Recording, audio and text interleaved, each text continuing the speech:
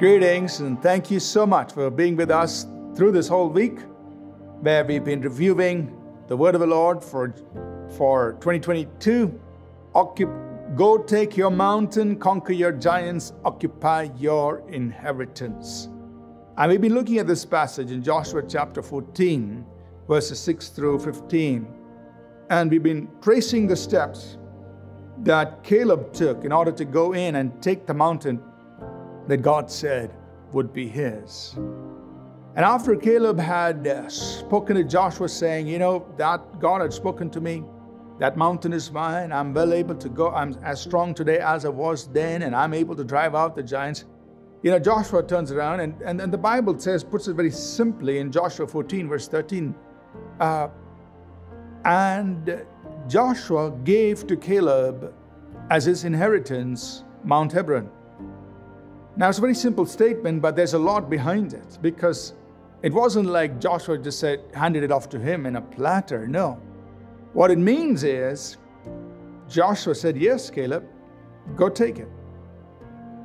And Caleb had to go in and occupy that mountain. He had to obviously drive out the giants, and he had to step in and take that mountain that God said would be his. That's another action. Go occupy your inheritance. Step into what God said will be yours. Did God put in your heart you're going to start a business? Did God put in your heart that you're going to rise up professionally? Did God put in your heart that you're going to do something? What did God put in your heart? What is your mountain that He wants you to take?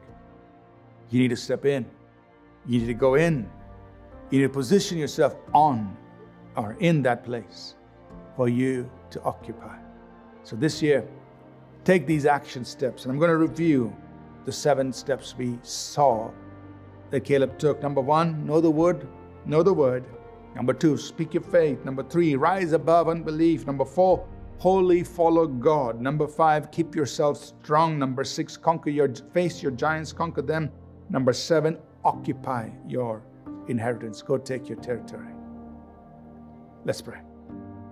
Father, we ask that this year, as we prepare to go take our mountain, that we will step into the territory you assigned for our lives.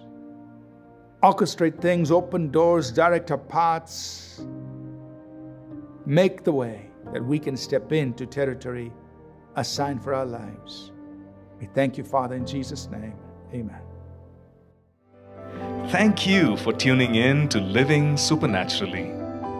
For more resources to strengthen your spiritual walk, please visit apcwo.org.